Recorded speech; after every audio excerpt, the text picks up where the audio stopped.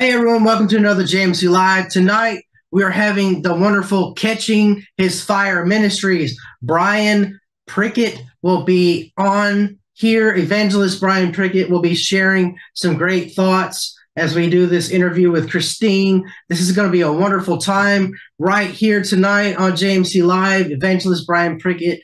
The interview that we had, it's just an amazing opportunity. What an honor and privilege to spend time with such a great minister that has moved throughout the mountains and valleys of his own life to see, reaching one person at a time with the gospel of Jesus, winning souls, taking the gospel to the world. He's going to talk about his transition from, what he's doing with his ministry. We bring up different topics and things that are happening in this world. Stay tuned tonight. You will be blessed in Jesus' name.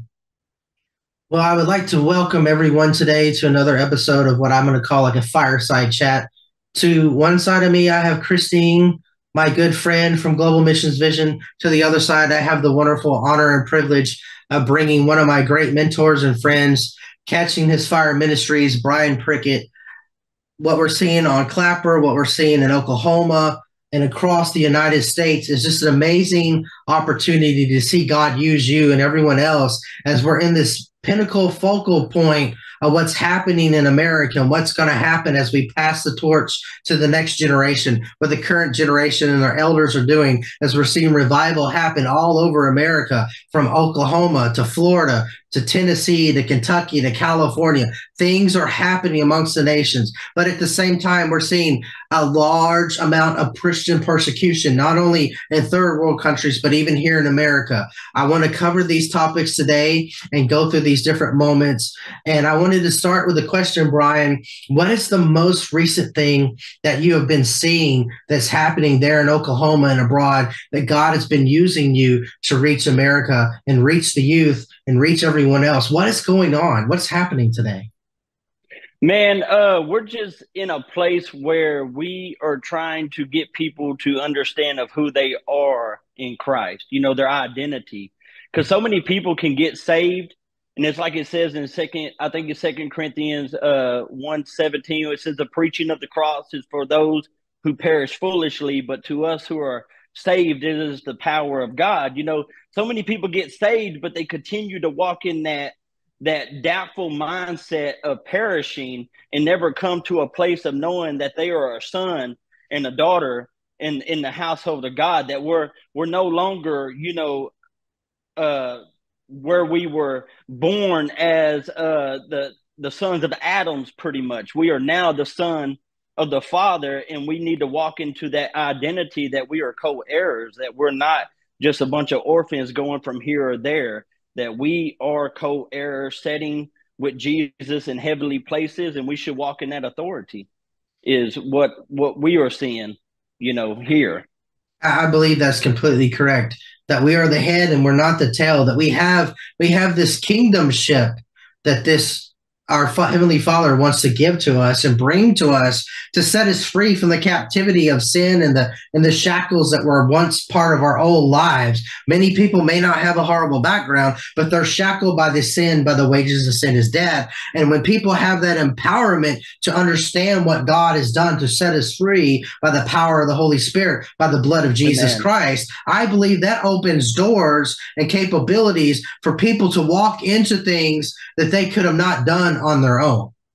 I believe that's what's Amen. happening, that's breaking off of youth, that's breaking off of current generations and elders all across America, as people are wanting to turn around and make a decision to want to follow God. We're looking at Kat Von D, who repented of witchcraft, and now she just recently, she just got baptized. She's been saved. She's wanting to do different things. What is going on with this? It's because people are realizing there is a heavenly Father. There is a King of Kings and Lord of Lords, Jesus Christ, who wants to set us free.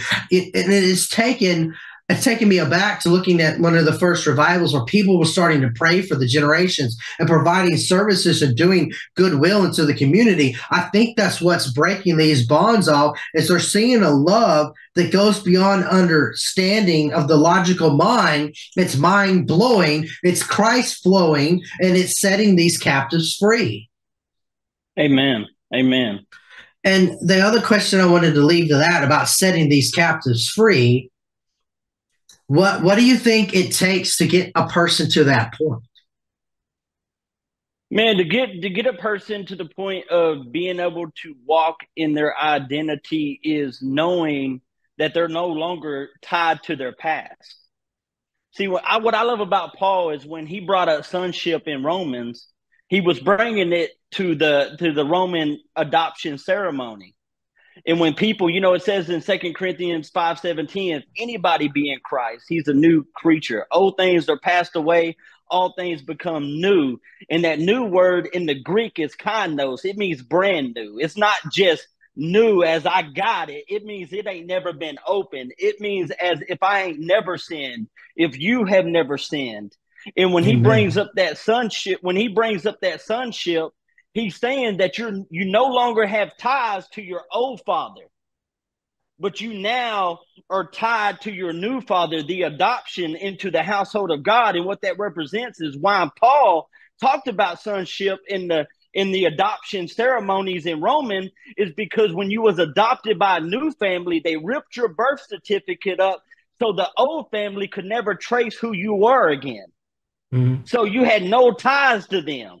And everything that the new father that adopted you was yours, no matter how long you've been into the household of God. Everything was yours, just as if it was, for an example, was the Jews. What was the Jews is now ours as Gentiles coming in as an adoption. We're no longer tied to what we were. That birth certificate is being ripped up, and God has written a new one that says he's mine, she's mine. And that's how, getting somebody to understand that what has happened in the past and letting it go and moving into their future identity of who they are in Christ. So many people don't understand that once you are covered by the blood of Jesus, you're covered by the blood of Jesus. That's the powerful thing about his blood. I love the word justify in righteousness. And if you look it up in the Greek, both of those words are dikainos. So his father saying, I do both. I justify you and I give you my righteousness. I just need you to stay in the vine so you can produce the right fruit, because you can't do nothing apart from me. So it's just being with him and knowing that even when we make mistakes, confessing, changing our mindsets and renewing it daily and keep moving and not get caught up in I messed up in that shameful shame and regret. I did this, I did that. And that's what I feel a lot of people deal with, because we're in a generation where we need to learn to pour into people, not just point them to something, but show them something, show them how to follow the ways of Christ instead of pointing them to that. And they're not fighting with their own shame and guilt and regrets and the things that they deal with as a born again believer. I believe that we need to get them to the point of understanding that, hey, you're a blood-bought servant. You're a blood-bought child and son of God, daughter of God. Now you just got to change as you go, and it's through the process.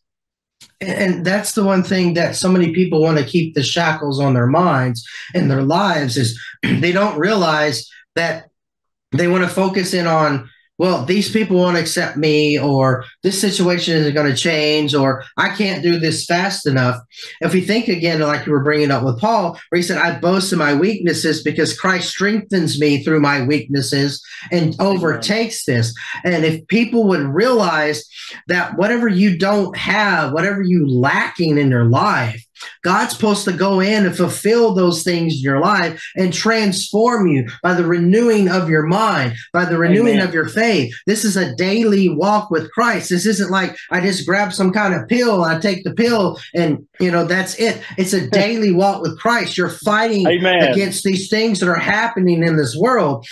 And that focal point change, like you talked about, there's people that are currently in our lives that if they knew us in our past life, they wouldn't recognize us the same. There's many people, many of us, all three of us could think about that if we went back 10 years, 20 years ago and met somebody that we haven't talked to for the last 10, 20 years, would they recognize who we were?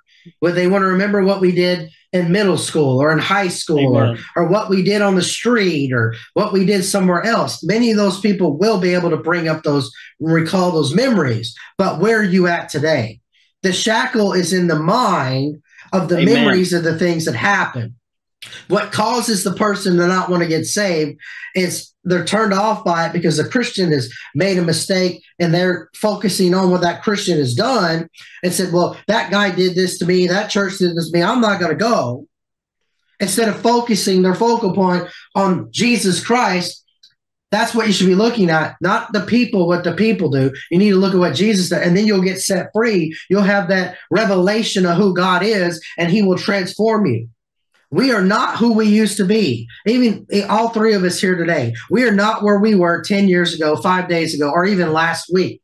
And when you walk into that concordance with Jesus and you're in that fellowship, kingdomship with God, it's a daily walk with him, and it's renewing and transforming because we want to become. I was listening to a minister the other day. I think his name is Mike McCoy.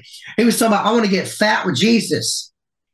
And he was saying, it's like not fat, like, like my weight fat. He said, I want to get fat with Jesus. I said, what do you mean? Faithful, accountable, and teachable. He said, I want to get so filled with the Holy Spirit and what God is doing that my spiritual life is fat. And he started reading the Bible about fat, found all these different verses about fat, and that you're supposed to get full of God.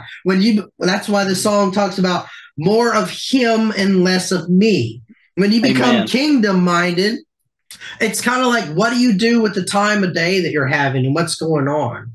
And I wanted to ask you that next question. What does a person have to do to want to get to that point, to have less of them and more of God? What should their life consist of, Brian? Man, the scripture said, I don't know exactly where it is, but it says, I think it's in Philippians, but it says that it's God's power that creates in us to have the passion to do his perfect will. The issue that we have is when we start having that urge or that desire or that encouragement or that inspire to go and seek the Lord, we need to move with urgency. We need to have that devotional time, man, because God doesn't move within us. It's him where we have our being. Everything we do, we move in him and we have our being. And if God is tugging and he's pulling you and he's encouraging you and he's inspiring you, we need to act on that because he wants to speak to us. And I believe that that's what we need to do is we need to come to that point where we say, okay, God is trying to take me to a place where there's less of me and there's more of him. And how do we do that? It's being intentional. We have to be intentional with our time. We have to get up in the morning and we have to say, you know what? I'm doing things different today. I'm getting up at 5 o'clock in the morning. I am going to spend an hour in prayer. I'm going to spend an hour in listening, and I'm going to spend an hour in reading. Here's the deal. Maybe people don't have the time like that, but here's the deal. If you're going to pray 10 minutes, listen 10. Give God equal time. And watch him begin to speak to you. And if he doesn't speak to you in the extra 10 minutes that you give him back, be patient. Wait 72 hours. Maybe God's waiting to speak to you. But so many people get discouraged. Well, I prayed 10 minutes, but then they don't listen 10 because have you ever had somebody, let me say I call you and I say, hey, I'm having all these issues. This is what's going on. But as soon as I'm done, I hang up on you. Like I didn't even wait for a response or some knowledge or some wisdom. And that's how we do God, man. We go and pray for 20 minutes and we're like a chatterbox. And then once we're done, we leave. And we don't never give God a chance or the equal time to respond to what we are asking or what he's wanting to do in us. Or we don't have the patience to wait for a couple of days, maybe 72 hours, maybe whatever, just saying, okay, God, what about this? What are we doing? We're as humans, we are impatient human beings, and we want it right here and right now. And that's not how God works. God loves to spend time with us. And I want to encourage people when I say this, if you give God 1 minute of your day, he will take it because he loves you that much. Amen. And I look at this where I understand that those of you that are older, that are like around my age, I'm in about mid 40s. If you have like a high level executive job, you're working 60, 70, 100 plus hours. You've got maybe 10 minutes of your day per day to do that. But look at all those others that are getting up at 4 o'clock, 4:30 in the morning. What are they doing? They're going to the gym. They're getting ready to go work out. And they're not all athletes. Then you got other people that are executives. They're getting up at 4:30 because they got to work on their presentation. They got to do a high-level presentation. Those who are in school, you got to get your homework done. You got to get all that stuff done. It's a matter of priorities. Is watching your TV show a priority? Is playing your game a priority? Is going to the movies a priority? Going to the show a priority? What is important to you? And again, it's a 1-to-1 ratio, like you said, about how much you pray, how much you read. And if you don't understand it, find people. If you don't know anyone, ask us. We'll help you find people. We'll help you find a Bible. We'll help you find a place to go. We don't want you to be isolated. But at the same point, we can't be a crutch for anyone else either. You have to put in time to hear from God.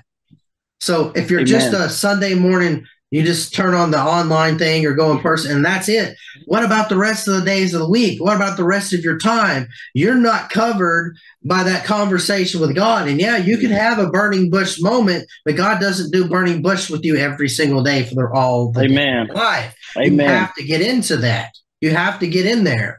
And again, for those of you that are newly Christians or those that are fallen away, you're all like, well, I don't know where to start. You start right where you're at with the time that you have. Look at your schedule. Look at what's going on and say, okay, God, what can I do?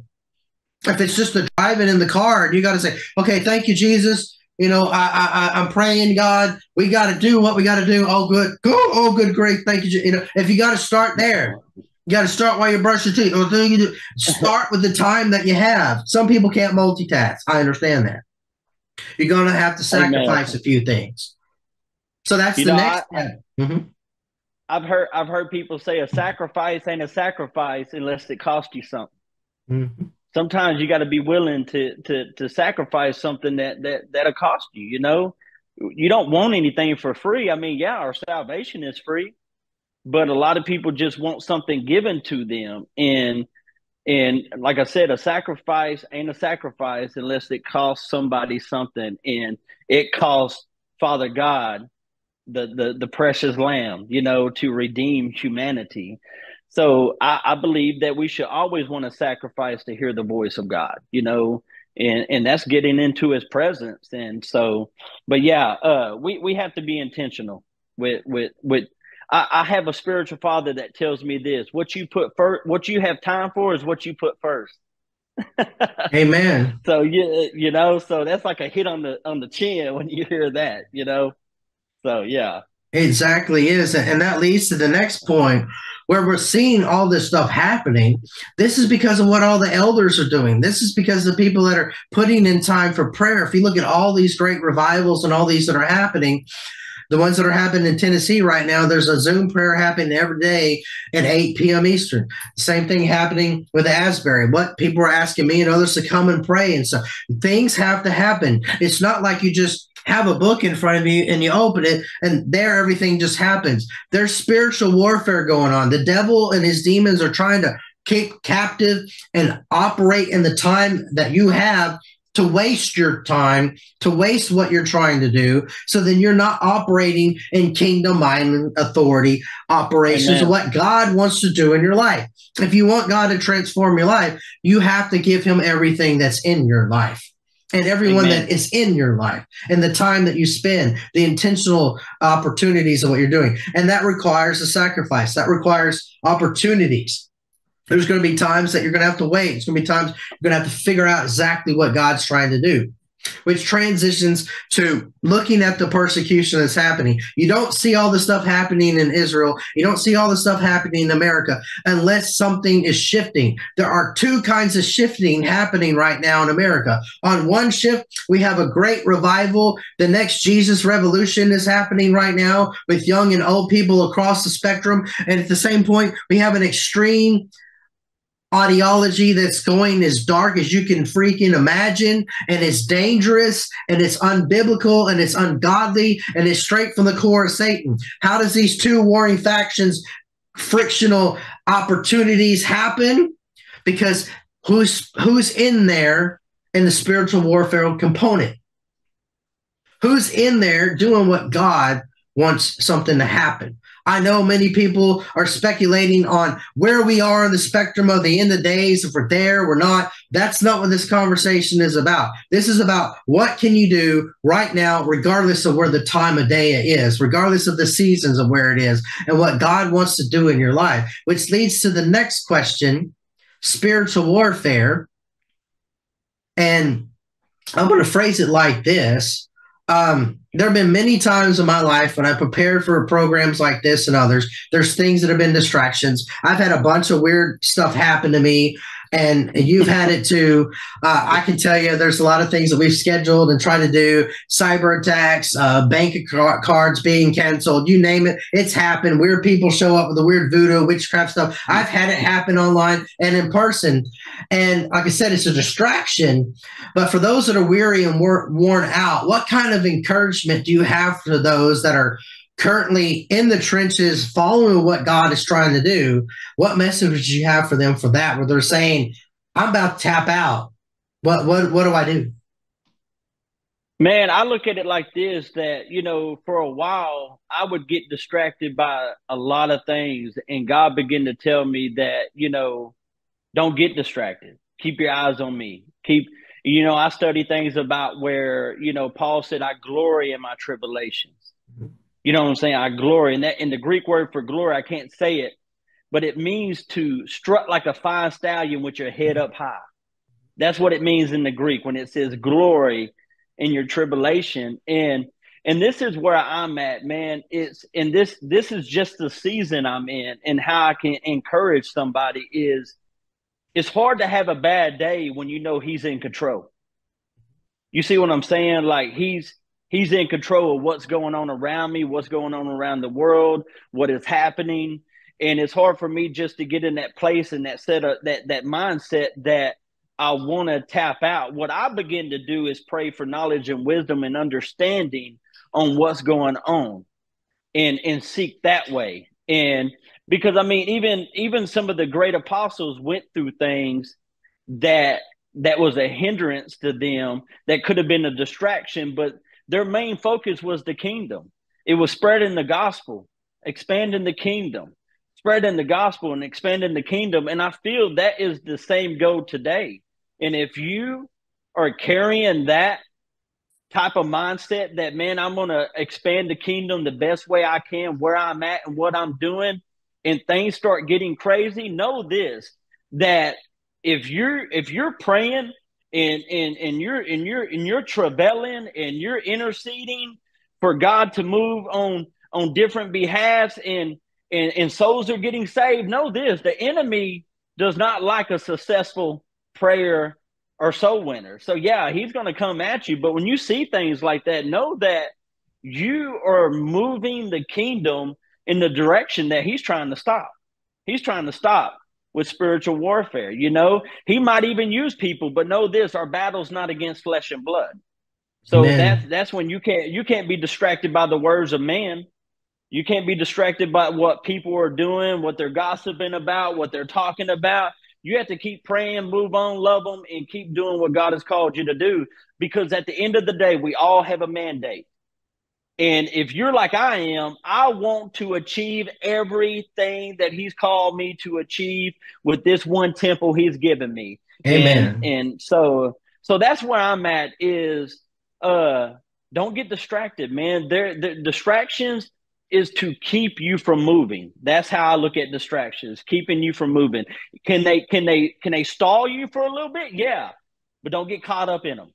Keep moving. Amen. Keep moving with purpose. And I like to use purpose because purpose means it's constantly unfolding. It's not a destiny. I ain't trying to reach a destiny. When I get to heaven, that will be my destiny. You know what I'm saying? Amen. But as on this earth, I want to fulfill the purpose that he's called me to. No matter what I got to go through, that purpose is constantly unfolding until I take my last breath and I reach my destiny. Amen. We're constantly should be moving. Yep. So if you look at the Greek word translated glory and Jesus' prayer, that's doxa. So the verb form of that is doxazo, which is used in the same sentence. So if you look at that in the English, that's doxology, which translates to hymn of praise. So when we're talking about distractions and spiritual warfare, the Bible is very clear. God is very clear that you should praise him in the storm, that you should worship him in the midst of these things. And like we said just a minute ago, this is about our time. This is about our energy, about the things that God has put into our lives. The devil may not necessarily tempt you with extreme, crazy, weird things. He will tempt you to waste your time. He will tempt you to not do anything. You may not verbally say, a cuss word. You may not be looking at porn or anything of those extremities. Right. He will just find a way to just get you angry, find a way to get you sad, find a way to get you depressed. And if you don't have a negative emotion, he's just going to find a way to just keep you busy and a distraction, like I was saying earlier. It's powerful because you think about Paul when it says the enemy of Satan come and buffed at him. Mm-hmm. You know what I'm saying? Because of the great revelations that the Holy Spirit was giving Paul. You know what I'm saying? Sometimes the enemy comes to keep us in a place of humility. Mm-hmm. You know what I'm saying? To a point of acknowledging who he is, our Father, and because so many people can get puffed up with knowledge and wisdom that they truly don't even, understand humility anymore. So, it's just like he was like, when I look at that revelation where he said, I asked God 3 times to take it from me. And he said, my grace is sufficient. I really believe that God is saying, I am trying to get you, just like I got Paul, but I am trying to get you while going through these things to understand who you are. To understand that I had given you all authority through Christ Jesus. Because of disobedience of one man, sin, death, sickness, disease, all that came into the world. But the obedience of another brought all that, the healing, salvation, the authority, everything that was taken from the beginning of time, Jesus redeemed. And I feel like he was telling Paul, I need you to walk in your identity. I need you to walk in the authority that I have given you. So my grace is sufficient. So overcome this. And I think we don't understand that we have that more than a conqueror, more than an overcomer. The same spirit that raised Jesus from the dead lives within us. And until we acknowledge that, we will always be like, God, help me. Don't get me wrong. We need to be like that.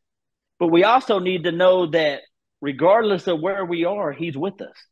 Regardless of what we're going through, he's with us. And that's how I look at that too, is God is wanting us to learn to walk as men and women of God and not the immature part of it, if that makes sense. Like, it's time to grow up, pull your big britches on and walk and know that your sins have been paid for. And I know you make mistakes, and I know you have shortcomings, and I know you have imperfections.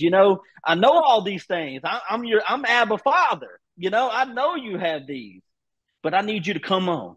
The call of God, the gifts of God are without repentance, without shame, without regret, without all that. I just need you to follow me, and I'll do the rest. And that's why it's a relationship, and I don't think a lot of people understand that is they get saved and they just want to do this complete sanctification like that. And that's not a one-time event, when it comes to the carnal nature. It's a process, changing from glory to glory, becoming more like Jesus daily, Amen. So, yeah. And that's the other thing. You look at the image of the person holding on to the rope and their hand is bleeding and it's all swollen. And then there's the other person that decided to let it go, which leads to the next little transition of, I know it's going to hurt. A lot of people use that phrase when you're going to expose the darkness, or you're going to have a touch point about something going on. A lot of people try to look at a parental to a child. Okay, Jeremy, you're in trouble. Jeremy Michael Caverley, you need to come over here now. I'm like, okay, what do I do now? And then they're like, I saw that you took that cookie out of the jar. Mm-hmm. It's not that kind of thing. When Paul's talking about, I boast in my weaknesses, this is where you're going to Jesus to say, hey, God, I've already asked for repentance of my sins.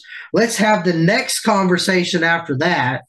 These are my weak points. What can I do to make these no longer weak points? And he will first say, pray for your who? Pray for your enemies. Pray for the people that have hurt you. Pray for the people in your family, in your church, at your job, at your school. Pray for these people you don't like.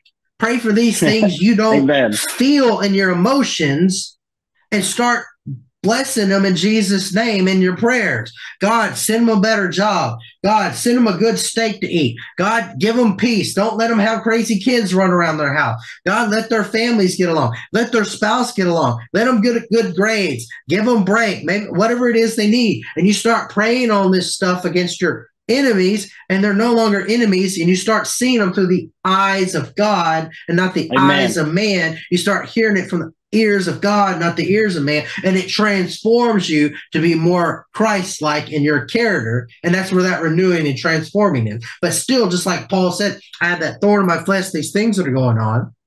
We all have something that gets on our nerves. Whether you like to roll, are you an over or under toilet paper roll person? Some people that freaks people out. You have a toilet paper roll, and some people set the empty roll still there, and they sit it on top, and you show that picture, and everyone's like, oh my God! They lose their minds, right?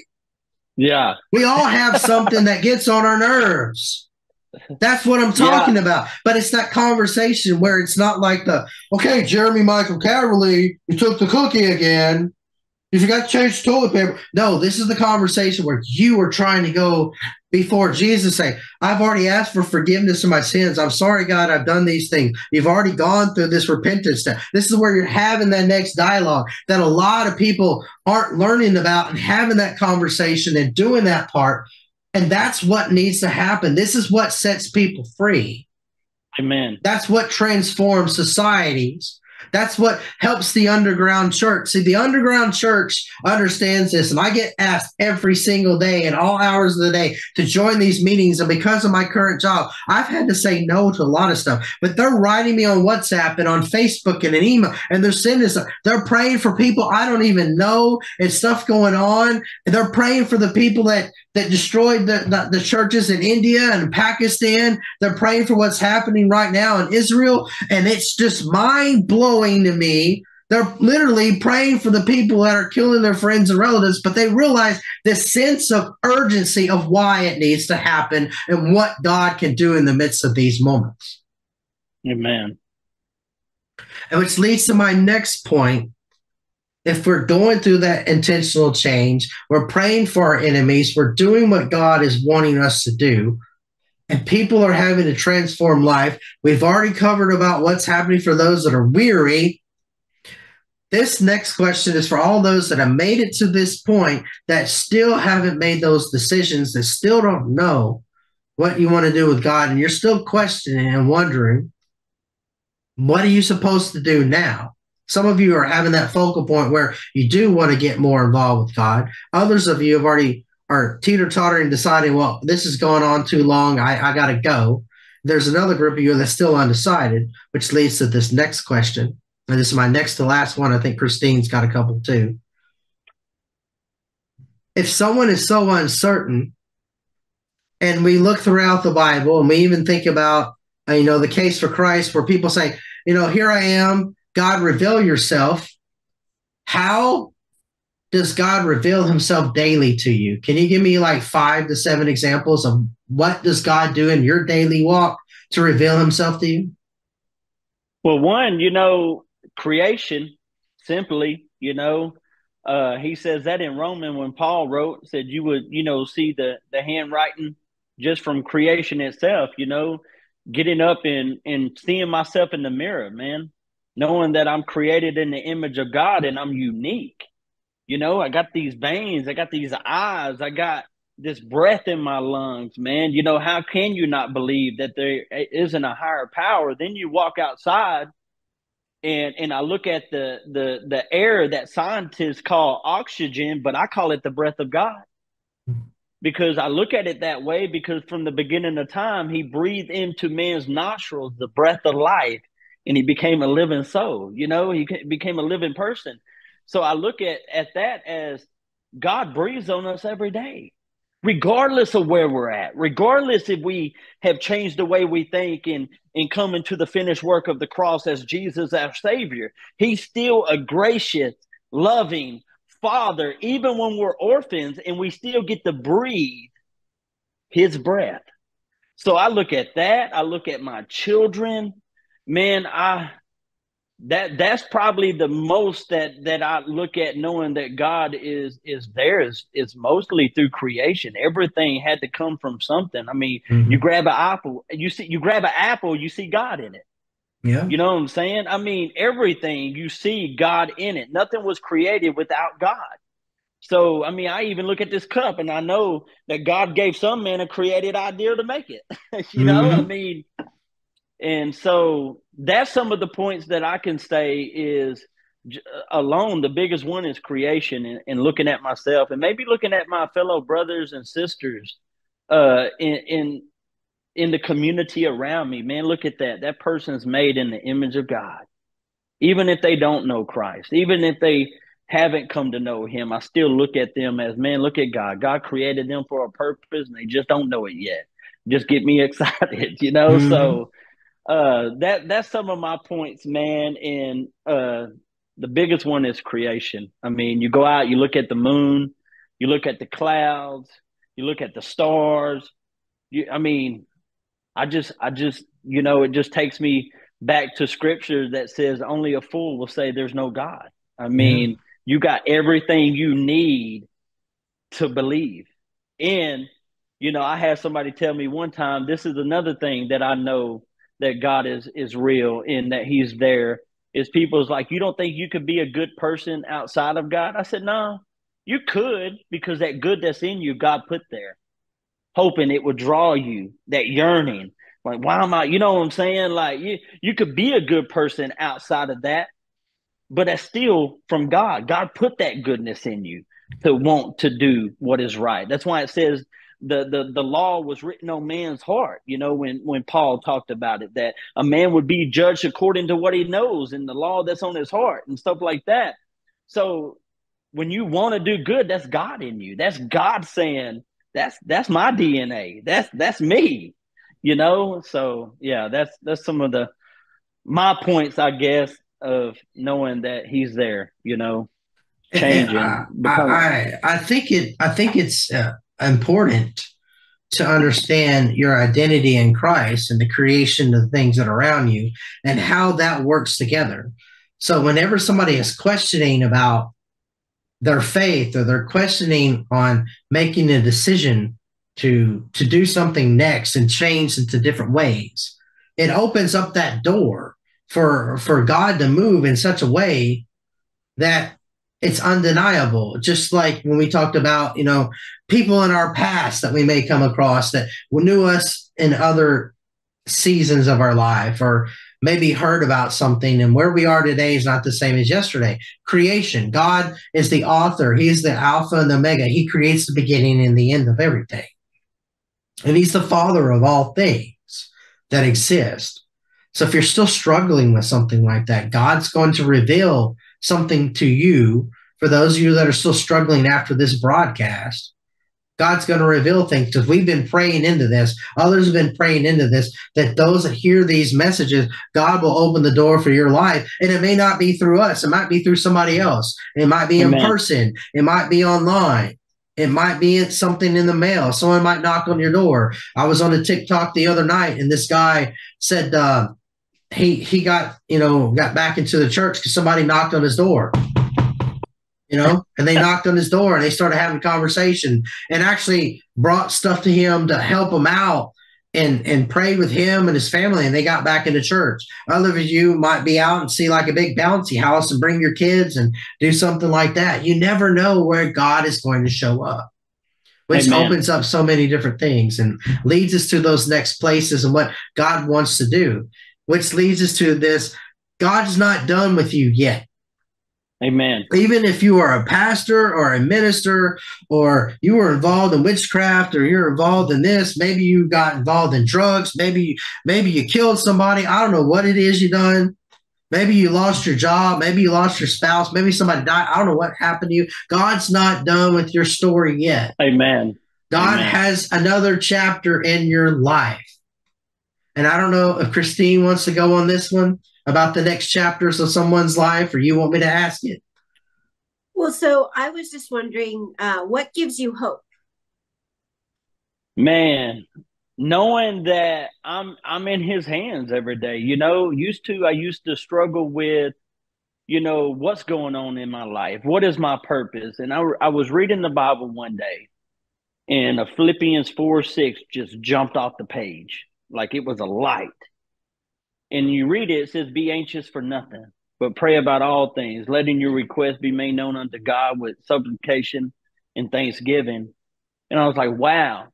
So I've learned to be anxious for nothing. When I start seeing something come my way, or distractions, or things that are out of my control, the first thing I do is cast all my cares upon Him. And that's what gives me hope that He is true to His word. He is who He says He is, and that's my hope, is in Him, and what He did for me, and that I can have a bad day, but it's hard to when I know He's in control of what is a. I I think sometimes a lot of people have a hard time with changing their perspective, Mhm.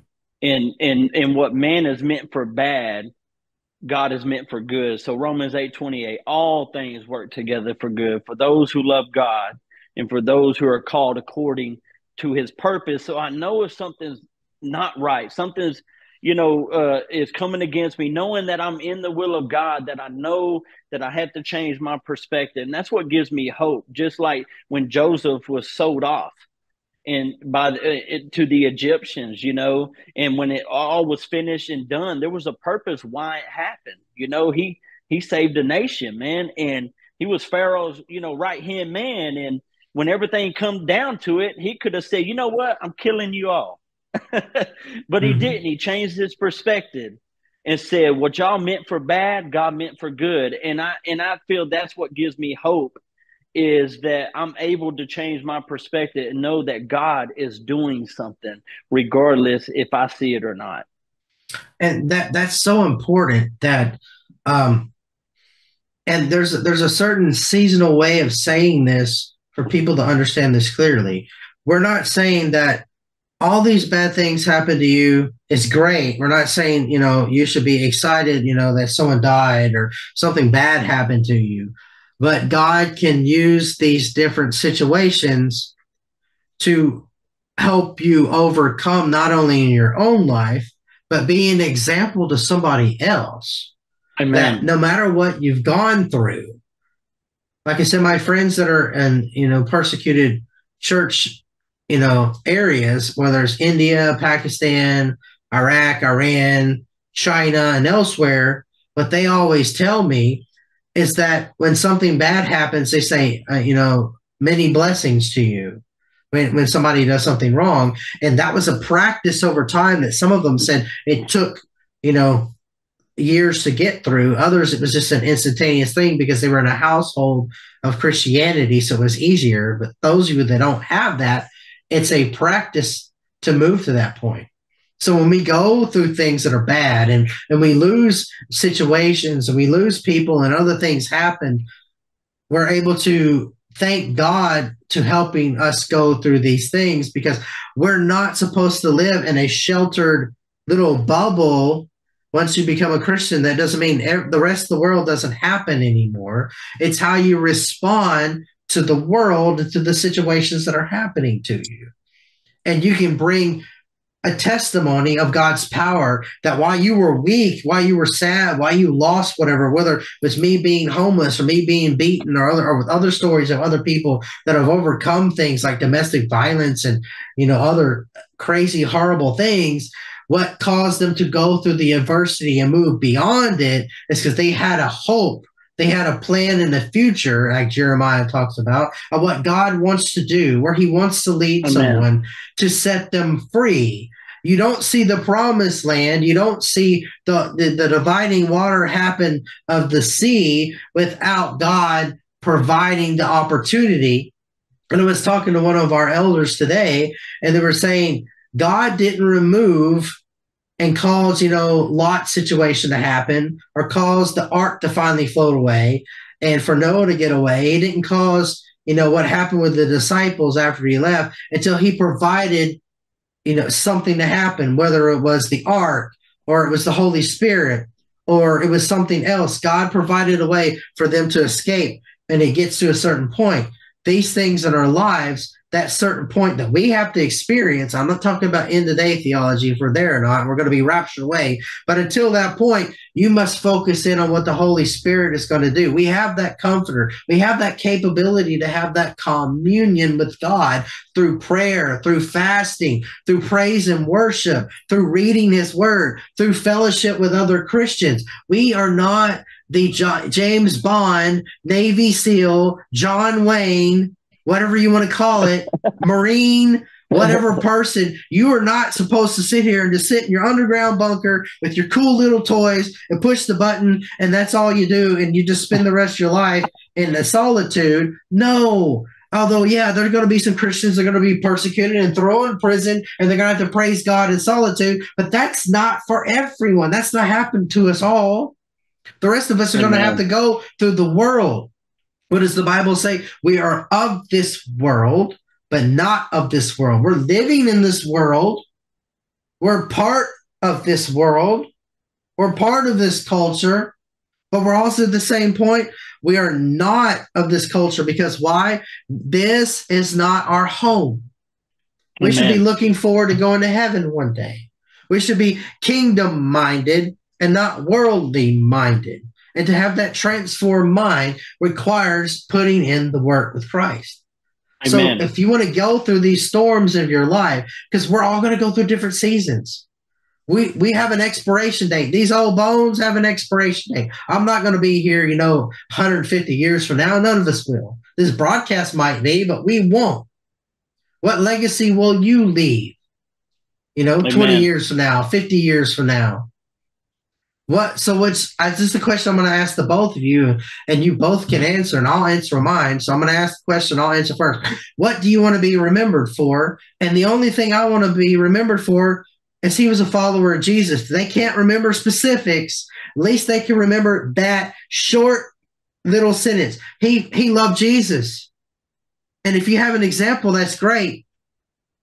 But if you don't, at least know that I love Jesus. So Brian, Christine, what do you want to be remembered for? Man, I just want to be remembered that I understood the assignment, man, that God placed me here for. You know what I'm saying? I want people to see Christ in me, because that's what we're supposed to do. We're supposed to represent Him to a dark world. Wherever we go, we are presenting Jesus in their midst. And I want to be known that, you know what? I did all that God called me to with this mandate that He's given me by representing Him well. That's what I want people to say. He represented Jesus well. And that's where I'm at, man. That's what I want. Amen. Amen. And I would say the same. It's representing Him well and just doing His will. Just, it's not my will, but thy will be done every day. And just drawing closer to the heart of the Father, asking for the Father's heart. Amen. And I know Christine has some issues sometimes, so we'll just give her a few moments to come back. But intentional about what God is doing. I had a youth pastor, and I always love this story because it's something I'm reminded of. He had us go, he sent us to the graveyard. And we walked around a bit. We talked about people, focal points, historical figures that were there, because sometimes, there's little plaques. And we talked about, the eulogy. And the assignment was write your eulogy. What are you going to be remembered for? You just died. And, of course, some people took it serious. Others said stupid. They said, I want to remember for eating Scooby snacks. That's what one person actually wrote. Another person said, I will remember that I ate all the Subway, But beyond the funny stuff, some people actually took the assignment serious. Right. And that's the assignment I'm going to give every one of you tonight. What do you want to be remembered for? Amen. What is it that God wants to do in your life? Where does He want to place you? And yeah, a lot of people are going to have their friends or family and others write down, he's the son of blah, blah, blah, blah, blah. He went to this church. He's this age, and this is who's left over. Forget all that. What do you want to be remembered for? What would you want it to say down there? Follower of Christ? But if you have a eulogy, that's usually a page or 2 pages. You know, some people took it even further, and they actually wrote a eulogy that they gave to their parents and their brothers and sisters and extended family. Some people took it further and even made videos to say, I'm at this age, this is what I'm going to do. And someone actually did this for the last 10 plus years of their life. They made a video once a year.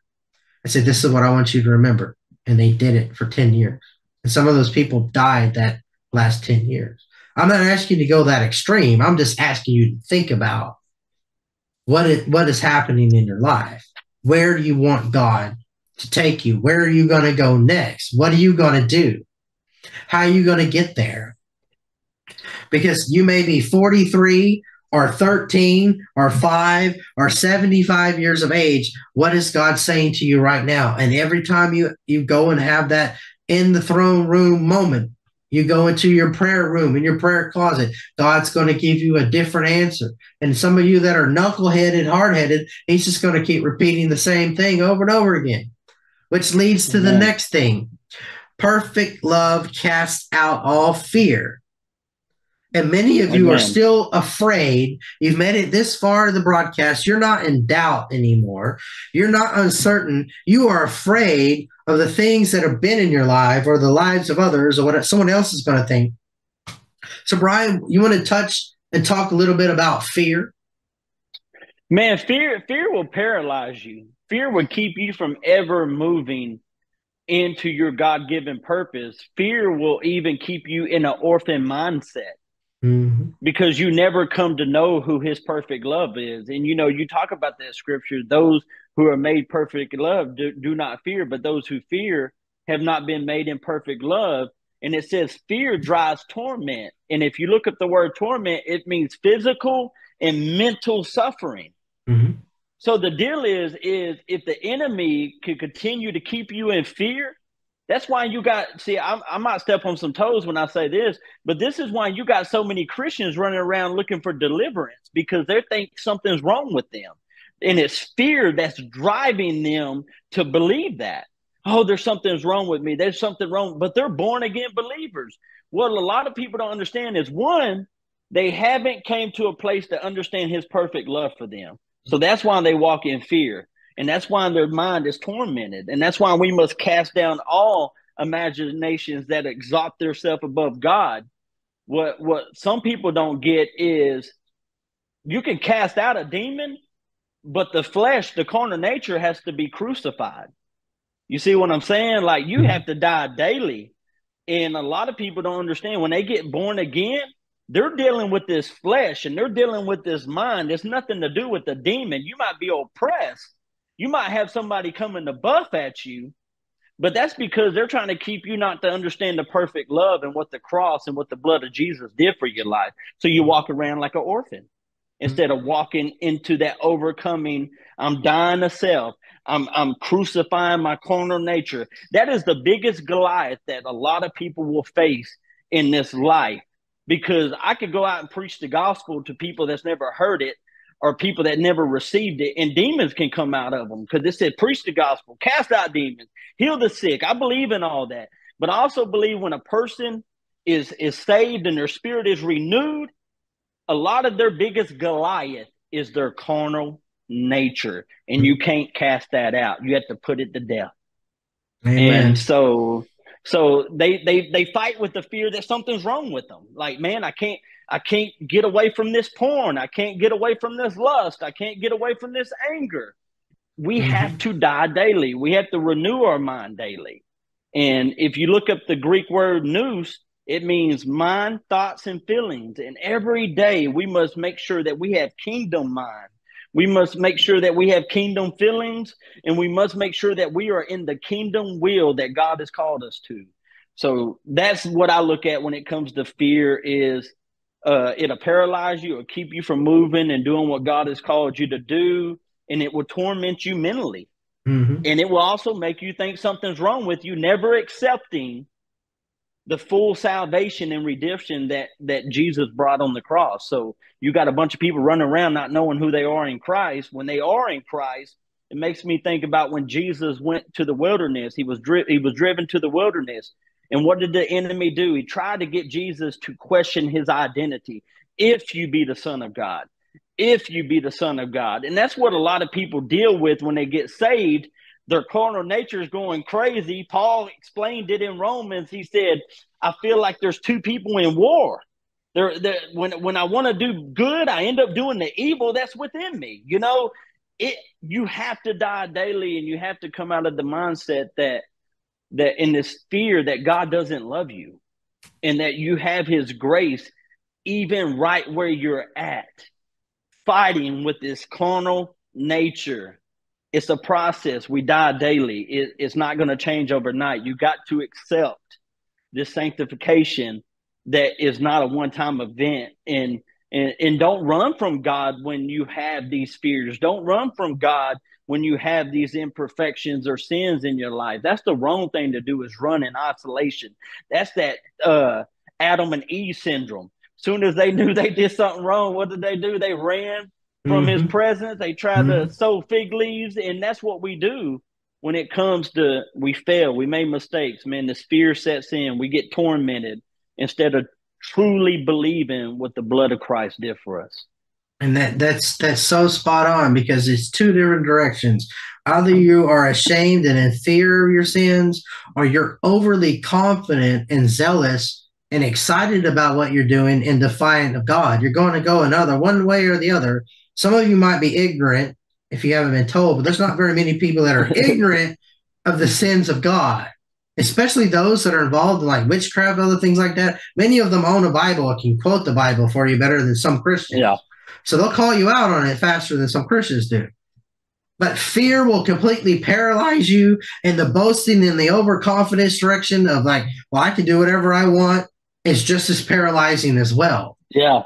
That's why you got to go before, the throne of grace, and go before God every day, and not be afraid to present that to him. You don't see people go to an altar call that are scared. You don't see people that are boasting, they're scared. You'll see people walk out and leave that are boasting and scared. But those that are going forth and say, I want to do this, Lord, it's because they're laying their life down. They're laying this situation down. They're laying those Goliaths. They're laying those strongholds down.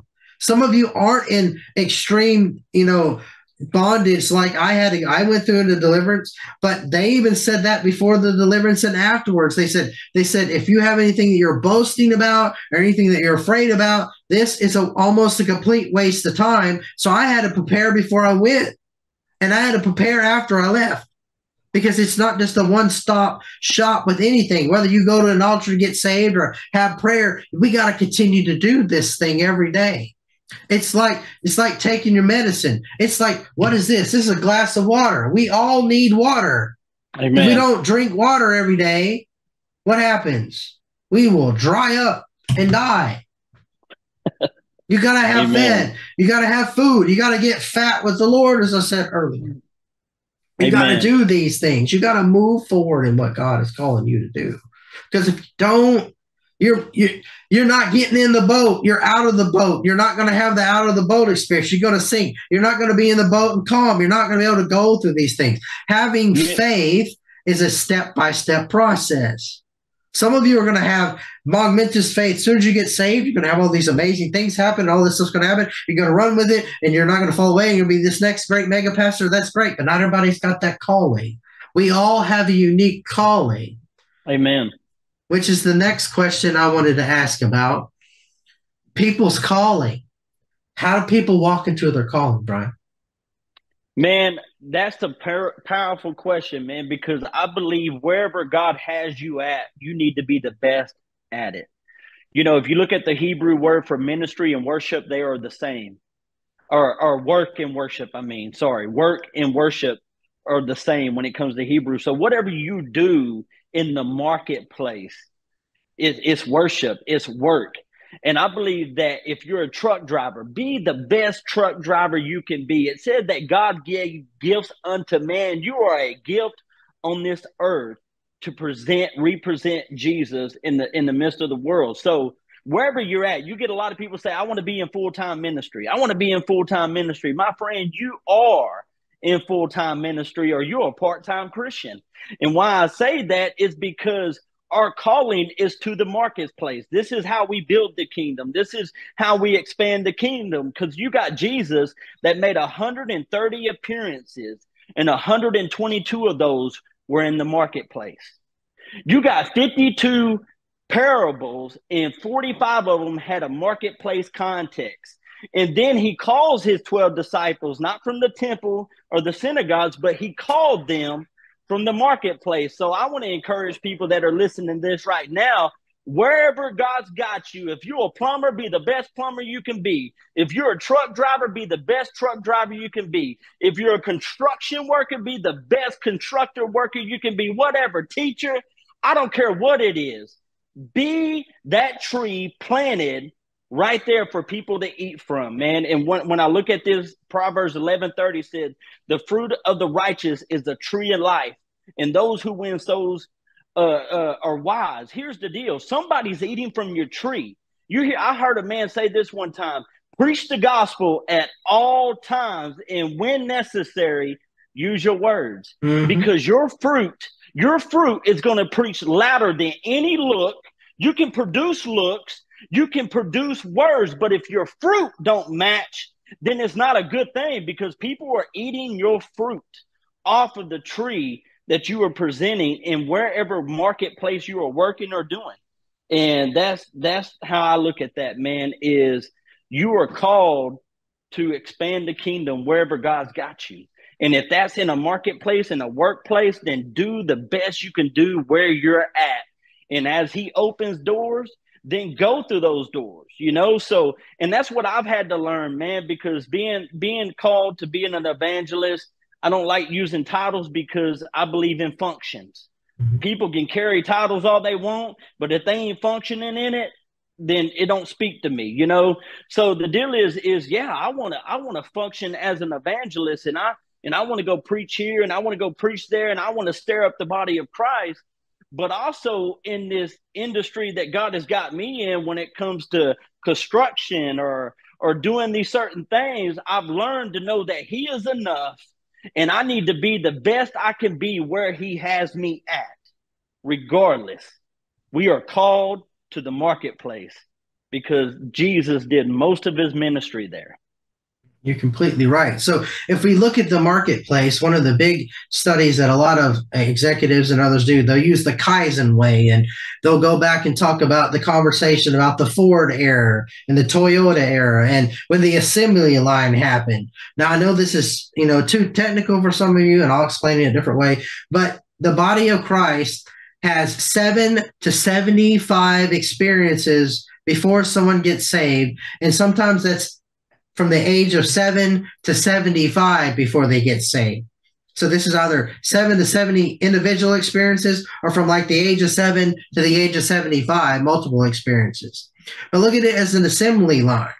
We are all different parts of the body. The body of Christ means me and you, Brian, me, Christine, you, those that are on the technical background that are doing this stuff that are Christians. You're involved in this too, even though nobody sees you and hears you. We all have a different part. And yes, our seasons change. Sometimes we're the host. Sometimes we're the speaker. Sometimes we're the preacher. Sometimes, we're the announcer. Sometimes we're behind the scenes in prayer, and the roles change out. And other times we're just doing what God's called us to do. But when you put all the different players together, it's like a football game. If you don't have the kicker, you don't have the runner, you don't have the defense, and you don't have a referee, and you don't have an announcer, and you don't have a TV station or radio, you're missing out on the full spectrum of everything that can happen for an experience. It's kind of like going to the movie. Can you think about going to the movie theater without getting what? Popcorn. What you put in the popcorn? Most people are going to say butter, right? You want the whole experience, right? You want to understand the whole experience. And to have the full experience of Christ, you got to have the full body of Christ participating.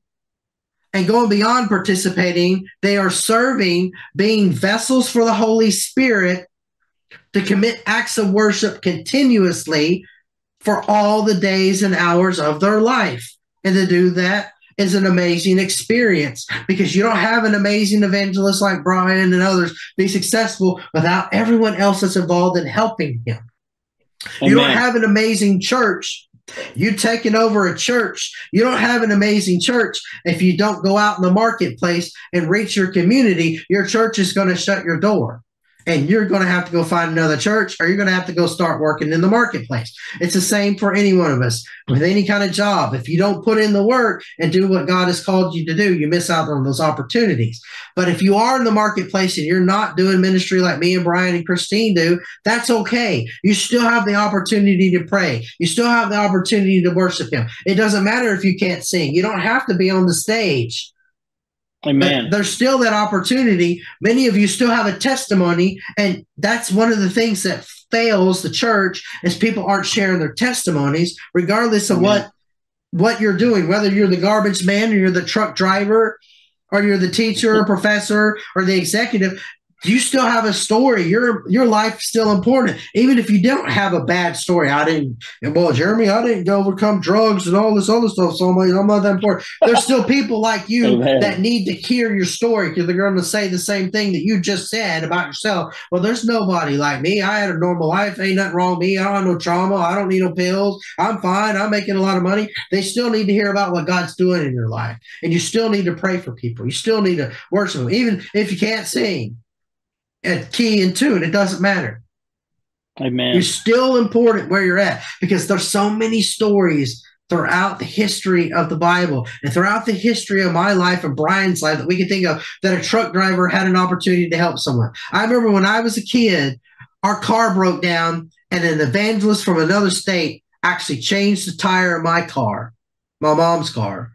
They exchanged phone numbers. He called me that week and prayed with me, and that stuck for the rest of my life 30 years later. We both probably could think of a tire scenario where we prayed with somebody. Maybe not. Maybe it's, like one of my friends from Canada that came through. He ended up coming to Kentucky, and he ended up going out to eat with the speaker, and I had to go back home, just like one of my other ministers. We both had to go home 12 years apart, but same story. We both had to leave. I didn't get to go out to eat. But at the dinner, they're hearing the story of the waiter talking to one of the other people, and something was going on. He decided to stop eating. He got out of his chair, went across the room, and said, "Can I pray with you?" and interjected in the midst of the situation.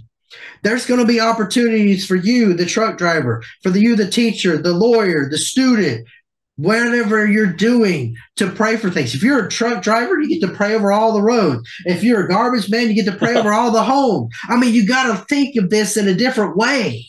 Amen. If you're in a job, you get to pray for all the people that work at that job. That's first thing. Wherever you're at, you get to pray for all those people. And then God's going to start telling you when to talk and when not to talk. Some of you aren't extroverts like me and Brian. You don't want to go out and have the one-on-one dialogue with a lot of people. And guess what? I didn't start doing this when I was younger. I didn't want to do all that stuff. It wasn't until I got in high school and I started carrying my Bible, people started asking me. I didn't just start walking around like saying, I want to do this. I want to talk to me. I want to talk to a crowd of 6,000 plus people. No, it doesn't just automatically happen. God gives you the power to do what you need to do. Some of you are going to be doing things that are unseen, that are not on social media. They're not being filmed. They're not being emailed. There's no YouTube viral sensation video about what you did, but you prayed for this person. Maybe you donated or tied to a ministry. Maybe you helped someone out. Maybe you did something else, changed a tire, gave some advice, offered a job. Whatever it is, think about it. Whatever you're doing in your life, it matters. There's significance in what you are in kingdom-minded business. And it starts with right where you are and who you are, understanding your identity in Christ. And when you understand that, then you're going to walk in those moments, whether you're a manager, a supervisor, you could be the cashier at the Chuck E. Cheese. I don't care what you are doing. God's going to transform your life. And you're going to have some of those moments where you'll share your testimony, or, you're praying for someone. You could be a bagger. You get to pray over everyone's groceries in that family, and you don't ever see them. You just see the person that's there. Think about what God can do. If you still don't have an idea what God can do, why don't you take this moment to say, God, what do you want me to do for the kingdom? Jesus, how can I make a difference in someone's life? God, how can I surrender my life to you? When you start asking those questions, you start seeking the will of God, your will and your priorities and your things are going to completely change, and your life will never be the same from that day forward. Amen. Amen. So at this point, Bryan, with last words, Christine, you have any other last words? It's just a pleasure to be able to hear your testimony and just to hear how you're reaching the next generation. So thank you so much. Thank y'all for having me. I enjoyed this. Thank you, Bryan. For the final thoughts question, and this can go in any direction you want. If there's something you wanted to share about your testimony or something that's on your heart, this is kind of an open-ended question. Final thoughts to wrap all this up. What the Lord leads you to share at this point. Man, I just want to encourage people to understand that you got two types of testimonies, man. You got a testimony of what God has brought you out of, and you have testimonies of what he's going to continue to bring you through. And the reason we have those testimonies so we can always bring glory back to him. Look what he's done for me. Look what he's continued to do. And, you know, I've been serving the Lord for 22 years, and it hasn't always been an easy road. You know, I was a very rebellious kid. I gave my life to Jesus 18 in a budget suite. I was rebellious. I was getting high. I wasn't in a church setting or anything like that. I just remember sitting at a table, and I started having these outer bodies experience. My heart started messing up. My grandpa was this old school Pentecostal fire and brimstone preacher. So, you know, it was able to always had the seed that he planted in me. And I remember going to that room and just saying, Jesus, I know that I don't live for you. I don't love you like I should. And man, it was like my life changed that day, you know. But I think what a lot of people don't understand as ministers, we have to stop putting ourselves on this pedestal like we don't go through anything. You know what I'm saying? I've served the Lord for 22 years, and 2.5 years ago, God brought me out of a cave experience that I was in for 5 years. Man, I can go back and talk about times where I got out of church. And, you know, a lot of people would say, oh, you backslid. No, I didn't backslide. I never put my faith into something else for salvation. That's true backsliding. You know, I always believed that Jesus was my savior, you know, that he was my all. I just wasn't on the right path of what I needed to be. And, you know, I just want to encourage people that because you make mistakes or you fail, man, that doesn't keep the call of God on your life from not happening, man. That is the grace of God. And your failures is a reflection of his grace in your life. You know, I remember when I was not in church and I wasn't living like I should have, but I always had a love for the Lord, and I'm driving, and I just had this encouragement to start worshiping, man. And I remember worshiping, and, you know, I want to share this testimony with people because this was in my lowest state of my life, man. I felt like I was washed up. My calling was over. I was probably about 26 years old, 27. And I remember just worshiping God, man. And I started seeing these visions of all these people, man. And I was preaching the gospel to them. I was sharing the love and the goodness and kindness of God. And I remember some men of God that said, if you ever ruin your testimony, you've ruined your testimony. And I want to say this to somebody out there today. You can't ruin a testimony because God is the one building it. God is the one building that testimony so you can give him glory. And I remember driving and seeing those visions, and I had tears in my eyes. And I said, Father, I can't do that. I ruined my testimony. And these were his words to me. He said, whose anointing is it? I said, it's yours, and it's your anointing.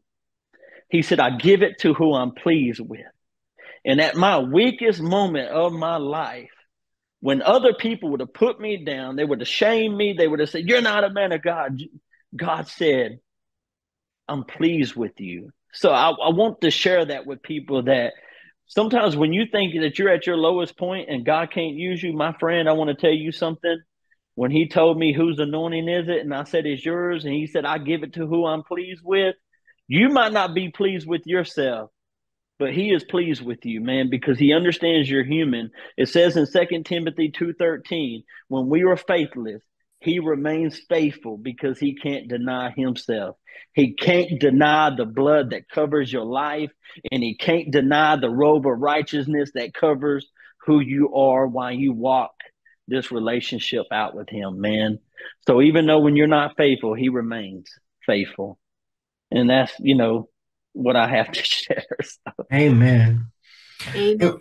Amen. It's God's not done with our story yet. No. And many of us are going to have a roller coaster of a story. We're going to have different seasons in our life. I remember when I did more pseudo full-time ministry than what I'm considering now more like a part-time, but full-time, but it's different. Amen. And God opens the doors for different things. You jump in between marketplace ministry to full-time ministry. And like I said, full-time ministry is in the marketplace. You got to go to where the people are at to get them to come to what you're doing.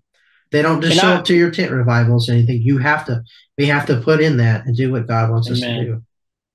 I also want to encourage, man, that, you never know what God is doing when your situation looks crazy, because, one minute, me and my family, about 5 years ago,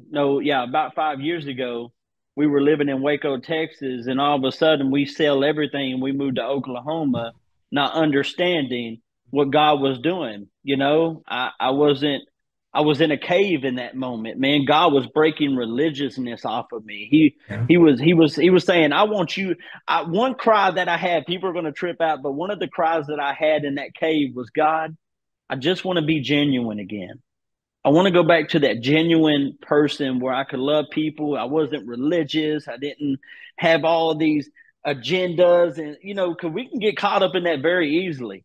But that was my cry, and you don't realize that God is answering those prayers, and he's breaking you, and he's taking all that stuff, off of you. But you don't really realize what God is doing till it just is right in your face. And man, the powerful thing was I came to Oklahoma as a 9th grade dropout, 3rd grade reading level, didn't know where I was going to church. Man, the Lord led me to the church we're in now, where we are equipped and, edified to go out and do, the work of the ministry. And I remember my spiritual father was like, hey, won't you come to school? And I'm like, huh? School? And he was like, yeah, I want you to come to school. I see the gift. I see the calling in your life, and I want to help nurture it. I want to help nurture it because you got a lot of passion, man, and you need to be able to preach the truth. And so that's when the door of Christian Life School of Theology, that is founded by Dr. Ron Cottle. And I didn't know that I could attend that type of college without any GED or high school diploma. And so here I am, not understand what God is doing, and I'm almost to my bachelor's, man. And this is what I heard the Holy Spirit tell me.